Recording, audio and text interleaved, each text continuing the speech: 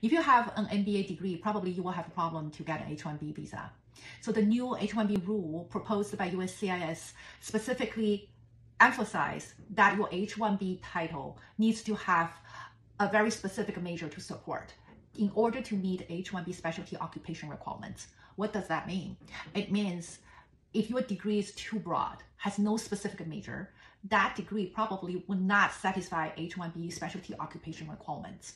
So this is very alarming because this language is very familiar because we saw those kind of language from Trump's immigrant policy. Now the new H-1B rule includes that part to warn everybody. If you have MBA degree or just engineering degree, those degrees would be considered too broad, no specific major, and will be a problem if you wanted to get H-1B visa in the United States.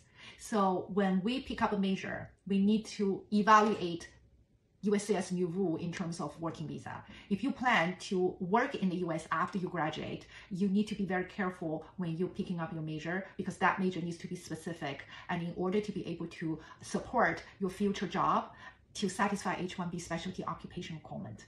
If you have any question, you can contact us. Thank you.